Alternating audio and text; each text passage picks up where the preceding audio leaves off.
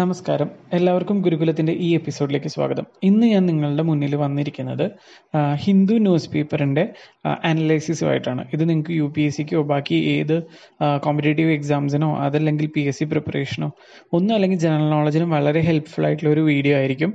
So ഞാൻ basically ബുദ്ധിമുട്ടുള്ള, അതായത് നമ്മളെല്ലാവരും ഹിന്ദു ന്യൂസ് പേപ്പർ വായിക്കുമ്പോൾ മനസ്സിലാക്കാൻ ബുദ്ധിമുട്ടുള്ള എഡിറ്റോറിയൽ പേജിൻ്റെ അനാലിസിസാണ് ഞാനിപ്പോൾ ഇന്നിവിടെ ചെയ്യാൻ പോകുന്നത്.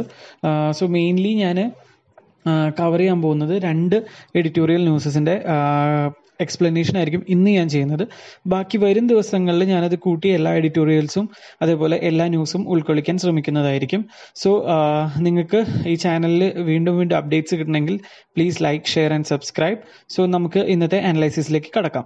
സോ ആദ്യമായിട്ട് പറയുകയാണെങ്കിൽ ഇന്ന് മെയിനായിട്ട് GS2 നിന്നും GS3 നിന്നും പേപ്പേഴ്സിൻ്റെ സെക്ഷനിൽ നിന്ന് കുറച്ച് ന്യൂസസ് ഉണ്ട്. GS1 GS4 ഒന്നും റിലേറ്റഡ് ആയിട്ടുള്ള ന്യൂസസ് കുറവാണ്. സോ GS2 മെയിനായിട്ട് 2 ന്യൂസാണ് വരുന്നത്. ഒന്ന് എന്ന് പറയുന്നത് പോളിറ്റി ആൻഡ് ഗവേണൻസ് ഭാഗത്തിൽ high court asks Manipur speaker to keep 7 Congress MLAs out, ആ ന്യൂസും അതുപോലെ ഹെൽത്ത് സെക്ടറിൽ role of micro RNA growth and spread of tongue cancer cells, ഈ 2 ന്യൂസസുകളാണ് GS2 റിലേറ്റഡ് ആയിട്ട് ഇന്ന് വന്നിട്ടുള്ളത്. അതേപോലെ GS3 റിലേറ്റഡ് ആയിട്ട് മേജറായിട്ട് വന്നിട്ടുള്ളത് എക്കണോമിയിൽ നിന്ന് protest in Punjab against agri ഓർഡിനൻസും RBI's moods comprehensive norms for sale of loans, അതുപോലെ തന്നെ economy to contract 3.2% in financial year 21 world bank report.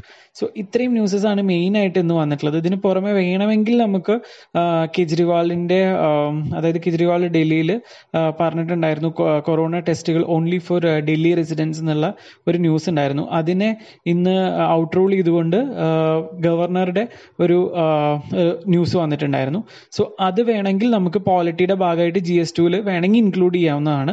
പക്ഷെ അങ്ങനെ ഇൻക്ലൂഡ് ചെയ്യുന്നുണ്ടെങ്കിൽ തന്നെ നിങ്ങൾ റിലേറ്റബിൾ ആക്ടുകളും അതുപോലെ തന്നെ എന്തുകൊണ്ടാണ് Delhi different from other States, അതുപോലെ ഇപ്പോൾ ലൈക്ക് ഡിസാസ്റ്റർ മാനേജ്മെന്റ് നോർമലി എല്ലാവരും അതായത് സ്റ്റേറ്റിൻ്റെ സ്റ്റേറ്റ് റൂളിംഗ് ആൾക്കാരാണ് ചെയ്യുന്നത്. പക്ഷെ ഇവിടെ മാത്രം ഡൽഹിയിൽ മാത്രം ഗവർണർക്കാണ് അതിൻ്റെ ഹെഡ് ഇൻചാർജ്, ചെയർപേഴ്സൺ എന്ന് പറയുന്നത് ഗവർണർ ആയിരിക്കും. അത് എന്തുകൊണ്ടാണ്? സോ അങ്ങനത്തെ ഒരു പെർസ്പെക്റ്റീവിൽ വായിക്കുകയാണെങ്കിൽ അത് നമുക്ക് പോളിറ്റിയുടെ ഉള്ളിൽ ഉൾപ്പെടുത്താവുന്നതാണ്. സോ ഇത്രയാണ് നമ്മുടെ പേപ്പർ റിലേറ്റഡ് ന്യൂസസ്.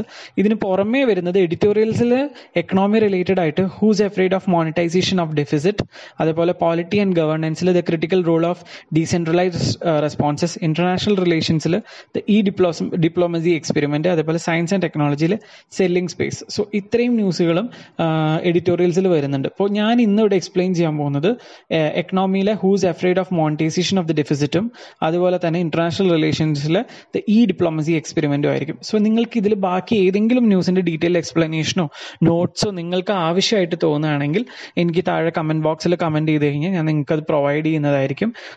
സോ അതൊരു പ്രോബ്ലം അല്ല. ഞാൻ എന്തുകൊണ്ടാണ് ഇപ്പോൾ ഈ 2 ന്യൂസ് സെലക്ട് ചെയ്യാൻ കാരണം എന്ന് ചോദിച്ചു കഴിഞ്ഞാൽ അതിൽ economy സെക്ഷനിലെ whose afraid of monetisation of the deficit ഇത് കോംപ്ലക്സ് ആണെന്ന് തോന്നി. സോ അതൊന്ന് നന്നായി എക്സ്പ്ലെയിൻ ചെയ്ത് തന്നു കഴിഞ്ഞാൽ ഈസി ആയിട്ട് അണ്ടർസ്റ്റാൻഡ് ചെയ്യാൻ എളുപ്പമുണ്ടായിരിക്കും. അതുകൊണ്ടാണ് ഞാൻ ആ ഒരു ന്യൂസ് ഫസ്റ്റ് ന്യൂസായിട്ട് ഇന്ന് പിക്കപ്പ് ചെയ്തിട്ടുള്ളത്. സോ നമുക്ക് അതിലേക്ക് കടക്കാം. സോ നമ്മുടെ ആദ്യത്തെ ന്യൂസ് അനലൈസിസിലേക്ക് കിടക്കുകയാണ്. ആദ്യം പറഞ്ഞ പോലെ തന്നെ എക്കണോമിയിലെ whose afraid of monetisation of the deficit, ആ ഒരു ന്യൂസിലാണ് നമ്മൾ ആദ്യം കവർ ചെയ്യുന്നത്. സോ ഇതിൽ മേജർലി അവർ പറയുന്നത് എന്താണെന്ന് വെച്ച് കഴിഞ്ഞാൽ ഒരു ക്രെഡിറ്റ് റേറ്റിംഗ് ഏജൻസി ആയ മൂഡി നമ്മുടെ ഇന്ത്യയുടെ കറണ്ട് റേറ്റിംഗ് എത്ര കൊടുക്കുന്നു അതിനെക്കുറിച്ചുള്ള ഡിസ്കഷൻസ് ആണ് ഇതിൽ മേജറായിട്ട് പറയുന്നത്. സോ ഞാൻ ഈ ന്യൂസിനെ നിങ്ങൾക്ക് എളുപ്പത്തിൽ മനസ്സിലാക്കാൻ വേണ്ടിയിട്ട് കുറച്ച് സെക്ഷൻസ് ആയിട്ട് തിരിച്ചിട്ടുണ്ട്. സോ ആദ്യം പറയുന്നത് മൂഡീസ് ഇമ്പാക്ട്, പിന്നെ causes for the degrade, work towards an upgrade and monetization of the deficit.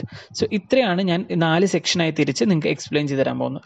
So ആദ്യം തന്നെ ഇവർ പറയുന്നത്, റൈറ്റർ എന്താ പറയുന്നത് വെച്ച് കഴിഞ്ഞാൽ കുറേ ആൾക്കാരുണ്ട്, അതായത് കുറേ എക്കണോമിസ്റ്റുകൾ ബിലീവ് ചെയ്യുന്നത് എന്താണെന്ന് വെച്ച് കഴിഞ്ഞാൽ നമ്മുടെ രാജ്യത്ത് ഇപ്പോൾ ഇങ്ങനത്തെ ഒരു അൺപ്രസിഡന്റൽ സിറ്റുവേഷൻ, അതായത് കൊറോണ പോലത്തെ ഒരു സിറ്റുവേഷൻ വന്നിട്ടുള്ളത് കൊണ്ട് തന്നെ നമുക്ക് എത്ര വേണമെങ്കിൽ ഇപ്പോൾ ഗവൺമെന്റ് നമ്മുടെ ഇപ്പോൾ കറണ്ട് സിറ്റുവേഷൻ നോക്കിയിട്ട് തന്നെ എത്ര വേണമെങ്കിൽ സ്പെൻഡ് ചെയ്യാം, അതായത് പബ്ലിക് ഡെപ്റ്റ് നോക്കാതെ എത്ര വേണമെങ്കിൽ ഗവൺമെന്റ് സ്പെൻഡിങ് കൂട്ടിയാലും റേറ്റിംഗ് ഏജൻസീസ് അത് മനസ്സിലാക്കും എന്നാണ് നമ്മുടെ കുറെ എക്കണോമിസ്റ്റുകൾ പറഞ്ഞിരുന്നത്. പക്ഷേ അതിന് വിപരീതമായിട്ട് ഇപ്പം നമുക്ക് ആക്ച്വലി സംഭവിച്ചിരിക്കുന്നത് എന്താണെന്ന് വെച്ച് കഴിഞ്ഞാൽ ഇവർ ഫസ്റ്റ് ഇതിൽ പറയുന്നത് എന്താണെന്ന് വെച്ച് കഴിഞ്ഞാൽ മൂഡീസിന്റെ ലേറ്റസ്റ്റ് ഇന്ത്യയുടെ റേറ്റിംഗ് പ്രകാരം മൂഡീസ് അവരെന്താ കൊടുത്തിരിക്കുന്നതെന്ന് വെച്ച് കഴിഞ്ഞാൽ നമുക്ക് മുന്നേ തന്നിരുന്ന റേറ്റിംഗ് എന്ന് പറയുന്നത് BAA2 കാറ്റഗറി ആയിരുന്നു.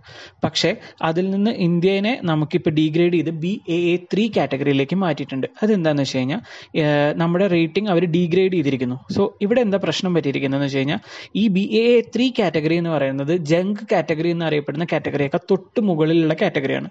സോ ഇത് ഈ ഡൗൺഗ്രേഡ് ഇപ്പോൾ ചിലർ പറയുന്നത് എന്താ വെച്ച് കഴിഞ്ഞാൽ അതൊരു ജസ്റ്റ് ഒരു റേറ്റിംഗ് ഏജൻസി അല്ലേ, അതുകൊണ്ട് കുഴപ്പമൊന്നുമില്ല, ഇന്ത്യക്ക് ഇപ്പോൾ അതിൽ എന്ത് സംഭവിക്കാനാണ്, ഇന്ത്യയുടെ റേറ്റിംഗ് ഇപ്പോൾ അവർ കുറച്ചു എന്ന് വിചാരിച്ചിട്ട് പ്രശ്നമൊന്നും ഉണ്ടാവില്ല, അങ്ങനെ പറയുന്ന ഒരുപാട് പേരുണ്ട്. പക്ഷേ ഇതിന് ഇന്ത്യക്ക് ഇമ്പാക്റ്റ് ഉണ്ടാവോ ഇല്ലയോ എന്നുള്ളതാണ് നമ്മുടെ ആദ്യത്തെ ക്വസ്റ്റ്യൻ.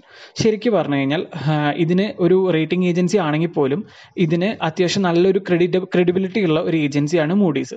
സോ അതുകൊണ്ട് തന്നെ അവരുടെ റേറ്റിംഗിന് ഇന്ത്യയിൽ വളരെയധികം നെഗറ്റീവായിട്ടൊരു ഇമ്പാക്റ്റ് ഉണ്ടാവുക തന്നെ ചെയ്യും. സോ ഇവർ പറയുന്നത് എന്താണെന്ന് വെച്ച് കഴിഞ്ഞാൽ ഇതിൽ പറയുന്നത് ഒരുപാട് ഇൻസ്റ്റിറ്റ്യൂഷണൽ ഇൻവെസ്റ്റേഴ്സ് ഉണ്ട്, FIAs ഉണ്ട്.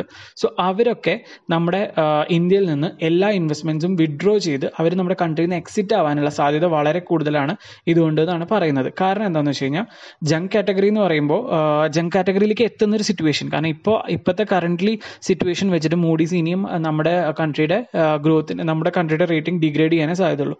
അങ്ങനെ വരുന്നൊരു സിറ്റുവേഷൻ എന്ന് പറഞ്ഞു കഴിഞ്ഞാൽ നമ്മുടെ ഇപ്പോൾ കൺട്രിയുടെ റേറ്റിംഗ് എന്ന് പറയുന്നത് ഇൻവെസ്റ്റ്മെന്റ് റേറ്റിംഗിനെ, അതായത് ഇൻവെസ്റ്റ്മെന്റ് ഗ്രേഡിനേക്കാൾ തൊട്ട് താഴെയായിട്ടാണ് വരിക.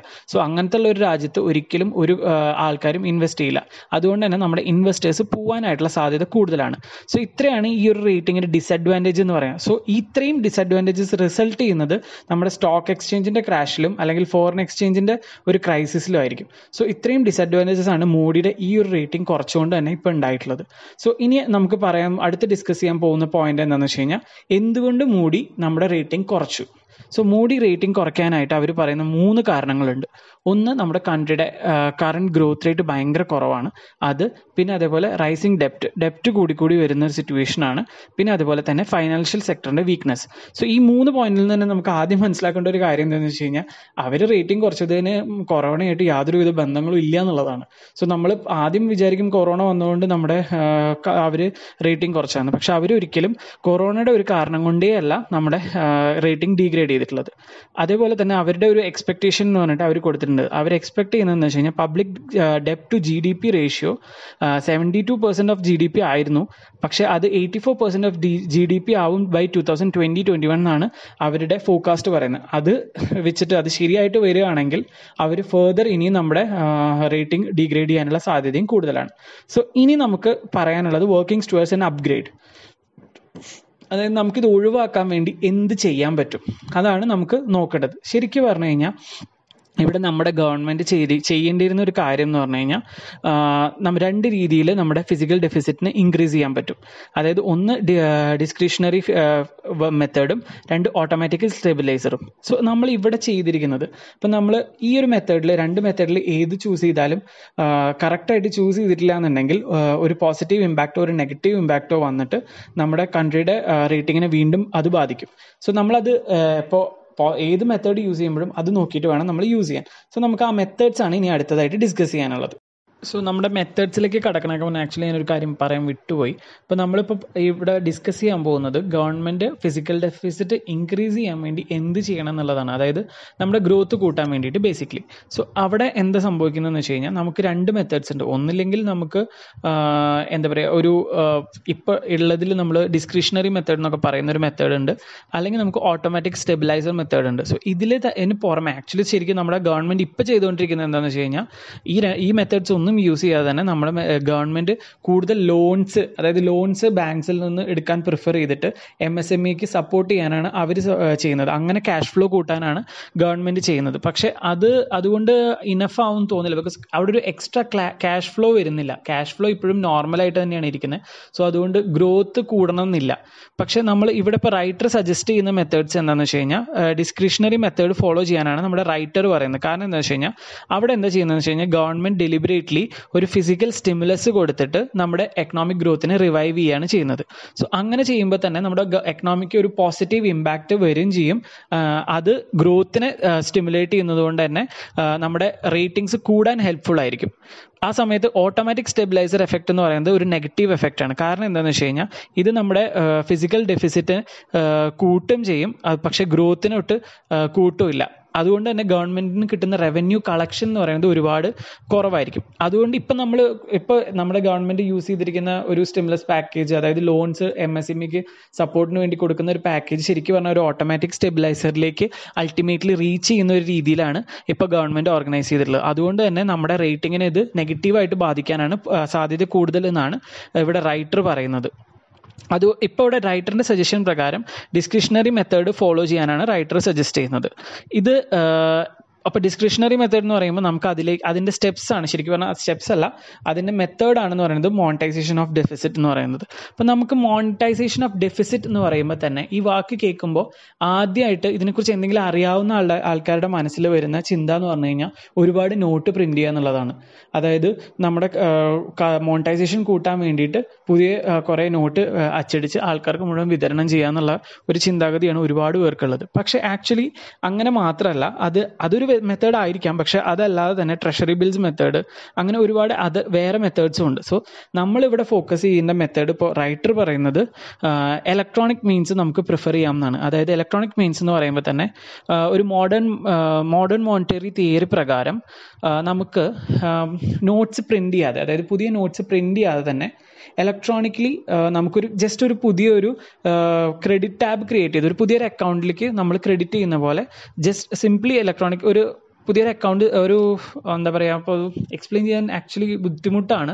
പക്ഷെ എന്നാലും ഞാൻ പറയുകയാണെങ്കിൽ ഇപ്പോൾ നമ്മൾ പ്രിന്റ് ചെയ്യുന്നതിന് പകരം ഒരാളുടെ അക്കൗണ്ടിലേക്ക് ഒരു കാശ് ക്രെഡിറ്റ് ചെയ്ത് കൊടുക്കുന്ന പോലെ. ആക്ച്വലി അതല്ല, കറക്റ്റ്ലി അങ്ങനെയല്ല പറയേണ്ടത്, പക്ഷെ സിംപ്ലി നമുക്ക് മനസ്സിലാക്കാൻ വേണ്ടി ഞാൻ പറഞ്ഞു തരാണ്. ഇപ്പോൾ നിങ്ങൾക്കിപ്പോൾ ഒരാൾക്ക് നമ്മൾ ചെയ്ത ജോലിക്ക് കാശ് കൊടുക്കുന്നതിന്, ലിക്വിഡായിട്ട് ക്യാഷ് കൊടുക്കുന്നതിന് പകരം ആളുടെ അക്കൗണ്ടിലേക്ക് ഇത്ര ക്രെഡിറ്റ് ചെയ്തു എന്ന് പറയുന്ന രീതിയിൽ ഒരു അക്കൗണ്ട് ഹോൾഡർക്ക് ക്രെഡിറ്റ് കൊടുക്കുക.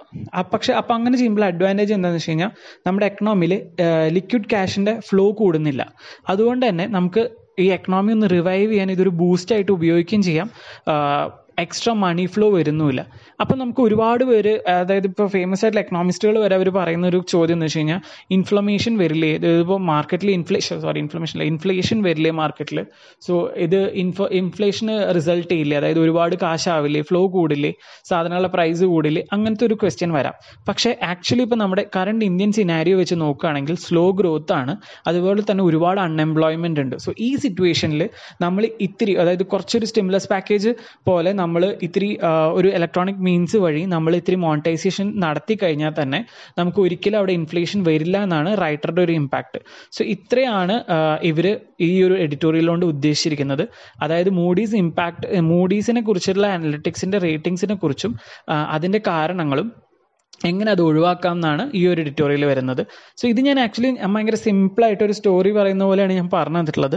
സോ നിങ്ങൾക്ക് ഇതിൻ്റെ ടേംസ് മനസ്സിലാക്കാനും എല്ലാത്തിനും വേണ്ടി എൻ്റെ നോട്ട്സ് റെഫർ ചെയ്യാവുന്നതാണ്. അതുപോലെ തന്നെ നിങ്ങൾ എന്തായാലും ഈ എഡിറ്റോറിയൽ കംപ്ലീറ്റ് ആയിട്ടൊന്ന് വായിച്ചിരിക്കണം. കാരണം എന്താ വെച്ച് കഴിഞ്ഞാൽ ഇംഗ്ലീഷ് ആണെങ്കിലും അതിലെ ടേംസ് കിട്ടാനും നിങ്ങൾക്കത് വായിക്കുന്നത് നന്നായിട്ടിരിക്കും. ഇത് കേട്ട് കഴിഞ്ഞിട്ട് അത് വായിക്കുമ്പോൾ നിങ്ങൾക്ക് കുറച്ചും കൂടി ഈസി ആയിട്ട് അത് മനസ്സിലാക്കാൻ പറ്റും. സോ ഇത്രയാണ് ആദ്യത്തെ എഡിറ്റോറിയലിനെ കുറിച്ചുള്ള ഡിസ്കഷൻ ഞാൻ പറയാനുള്ളത്. സോ നമുക്ക് രണ്ടാമത്തെ ടോപ്പിക്കിലേക്ക് കിടക്കാം.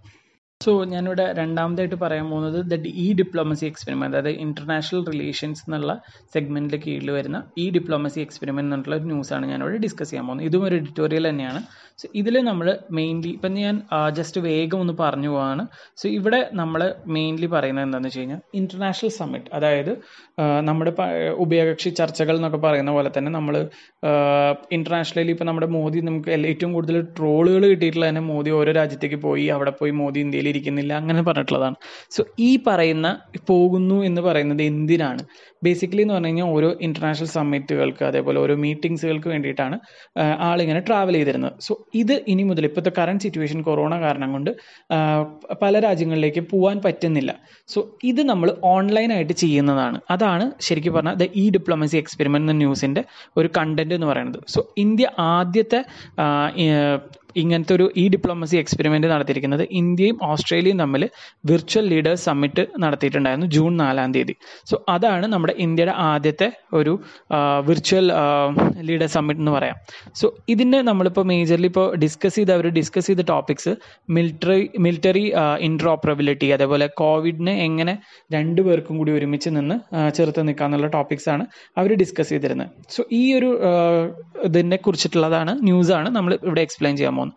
സോ വെദർ ഈ വിർച്വൽ സമ്മിറ്റ്സ് അഡ്വാൻറ്റേജ് ആണോ കൂടുതൽ അതോ ഡിസഡ്വാൻറ്റേജ് ആണോ കൂടുതൽ എന്നുള്ളതാണ് നമ്മുടെ ഈ ഒരു എഡിറ്റോറിയലിന്റെ ഉള്ളടക്കം എന്ന് പറയുന്നത്. സോ ഈ ഒരു വിർച്വൽ സമ്മിറ്റിന്റെ മേജർ അഡ്വാൻറ്റേജസ് എന്ന് പറയുന്നത് 3 അഡ്വാൻറ്റേജസ് ആണ് ഇവർ പറയുന്നത്. ഒന്ന്, നമ്മുടെ ലീഡേഴ്സ് എല്ലാവരും ഫിസിക്കലി സേഫ് ആയിരിക്കും.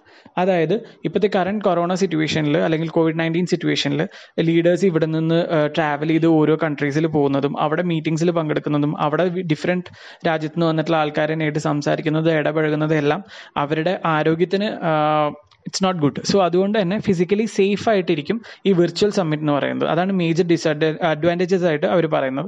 പിന്നെ രണ്ടാമതായിട്ട് പറയുന്നത് ടൈം സേവിങ് ആണ്. അതായത് നമ്മുടെ ഇവിടെ നിന്നുള്ള ട്രാവലിംഗ് ടൈം ആണെങ്കിലും ശരി, അവിടെ പോയിട്ട് നമ്മളിപ്പോൾ ഒരു വിർച്വൽ സമ്മിറ്റ് ആണെങ്കിൽ നമുക്ക് ജസ്റ്റ് ആ ഒരു ടൈമിൽ പോവുക, അറ്റൻഡ് ചെയ്യുക, ദാറ്റ്സ് ഇറ്റ്, കഴിഞ്ഞു. ആ സമയത്ത് നമ്മൾ നേരിട്ട് പോകാന്ന് പറയുമ്പോൾ ചിലപ്പോൾ അത് ദിവസങ്ങളോളം നീണ്ടു നിൽക്കുന്ന ഒരു വലിയൊരു പരിപാടിയായിരിക്കും. അതുകൊണ്ട് തന്നെ ഇപ്പോൾ വിർച്വൽ സമ്മിറ്റ്സ് ടൈം സേവിങ് ആണ്, അതുപോലെ തന്നെ കോസ്റ്റ് സേവിങ്ങും ആണ്. ഇപ്പോൾ നിങ്ങൾക്ക് എല്ലാവർക്കും അറിയാം, ട്രംപ് ഇന്ത്യയിൽ വന്നപ്പോൾ ആളുടെ സ്പെഷ്യൽ കാർ വരെ കൊണ്ടാണ് വന്നിട്ടുള്ളത്. അത് ആ ഒരു കാശ് അതിപ്പോൾ ഇങ്ങോട്ട് കൊണ്ടുപോകാൻ ട്രാൻസ്പോർട്ട് ചെയ്യാൻ വേണ്ടിയിട്ടുള്ള കാശ് അടക്കം, അതുപോലെ തന്നെ ഇന്ത്യയിൽ നിന്ന് ഇപ്പോൾ ഇവിടുന്ന് നരേന്ദ്രമോദി പോവുകയാണെങ്കിൽ ആൾക്ക് കൊണ്ടുവരാനുള്ള ഈ സംഭവങ്ങൾക്കെല്ലാം വേണ്ടിയിട്ടുള്ള കാശ്, ആളുടെ കൂടെ പോകുന്ന ആൾക്കാരുടെ കാശ്, ഇതെല്ലാം ഭയങ്കര വലിയ എമൗണ്ട് ആണ്. സോ അതും നമുക്ക് സേവ് ചെയ്യാൻ പറ്റും. ഈ 3 അഡ്വാൻറ്റേജസ് ആണ് വിർച്വൽ സമ്മിറ്റ് എൻ്റെ മേജർ അഡ്വാൻറ്റേജസ് എന്ന് പറയുന്നത്. പക്ഷേ ഈ അഡ്വാൻറ്റേജസ് മതിയാവുമോ നമ്മുടെ സമ്മിറ്റ്സ് എല്ലാം വിർച്വൽ ആക്കാൻ വേണ്ടിയിട്ട്, അതോ ഇതിന് വല്ല ഡിസഡ്വാൻറ്റേജസ് ഉണ്ടോ എന്നാണ് നമ്മുടെ അടുത്ത ഫേസ് ഓഫ് എഡിറ്റോറിയൽ പറയുന്നത്. സോ അതിലെന്താ പറയുന്നതെന്ന് വെച്ച് കഴിഞ്ഞാൽ, ഒന്നാമത്തെ മേജർ പ്രശ്നം ഫേസ് ടു ഫേസ് ഇൻട്രാക്ഷൻ ഇല്ല എന്നുള്ളത് തന്നെയാണ്. അതായത് നമ്മുടെ 2 ലീഡേഴ്സ് തമ്മിൽ നേരിട്ട് കണ്ട് സംസാരിക്കുമ്പോൾ ഉണ്ടാവുന്ന ഒരു ഇമ്പാക്ട്, അല്ലെങ്കിൽ അവർ ഒരുമിച്ചൊരു പേഴ്സണൽ ചാറ്റിൽ ഏർപ്പെടുമ്പോൾ, ഒരുമിച്ചൊരു വാക്ക് പോകുമ്പോൾ അങ്ങനത്തെ കിട്ടുന്ന ഒരു ഇമ്പാക്റ്റും ആ ഒരു പേഴ്സണൽ ആയിട്ടുള്ള ഒരു അടുപ്പും ഒരിക്കലും ഒരു വിർച്വൽ സമ്മിറ്റിന് കിട്ടില്ല. ബിക്കോസ് അവിടെ ഒരു പേഴ്സണൽ സ്പേസ് എന്ന് പറയുന്നത് തീരെ ഇല്ലാത്തതുകൊണ്ട് തന്നെ, ആ ഒരു ഇൻട്രാക്ഷൻ വരാത്തതുകൊണ്ട് തന്നെ അവർ തമ്മിലുള്ള ഒരു അടുപ്പം കുറയും, അതുവഴി രാജ്യങ്ങൾ തമ്മിലുള്ള ഒരു അടുപ്പം കുറയും ചെയ്യും എന്നുള്ളത് തന്നെയാണ് ഇതിൻ്റെ മേജർ ഡിസഡ്വാൻറ്റേജ് ആയിട്ട് പറയുന്നത്. പിന്നെ അതുപോലെ തന്നെ ഇത് ഒരുപാട് പബ്ലിക് ഒപ്പീനിയൻസിന് ഹെൽപ്ഫുൾ ആയിട്ടുള്ള ഒരു സമയമായിരിക്കും ഈ സമ്മിറ്റ്സ് എന്ന് പറയുന്നത്. ഫോർ എക്സാമ്പിൾ, ഇപ്പോൾ ഇന്ത്യയിലേക്ക് ട്രംപ് വന്നപ്പോൾ ട്രംപിനെ കുറിച്ചിട്ടുള്ള ഇന്ത്യക്കാരുടെ ഒരു പേഴ്സ്പെക്റ്റീവും, അതുപോലെ മോഡി വന്ന് അങ്ങോട്ട് പോയപ്പോൾ അതിനെക്കുറിച്ചിട്ടുള്ള ഒരു പേഴ്സ്പെക്റ്റീവും ആൾക്കാർ ട്വിറ്ററിലാണെങ്കിലും എല്ലാ സോഷ്യൽ മീഡിയ പ്ലാറ്റ്ഫോംസിലും ഷെയർ ചെയ്യുകയും അതുവഴി ആ ഇപ്പോൾ രാജ്യത്തിൻ്റെ നേതാക്കന്മാർക്ക് അവരുടെ കറണ്ട് സിറ്റുവേഷൻ, ലൈക്ക് നാട്ടിലെ ആൾക്കാരുടെ അവരെക്കുറിച്ചുള്ള ഒപ്പീനിയൻസ് ക്ലാരിഫൈഡ് ആയിട്ട് കിട്ടാൻ വേണ്ടിയിട്ട് അത് ഹെൽപ്ഫുൾ ആയിരിക്കും.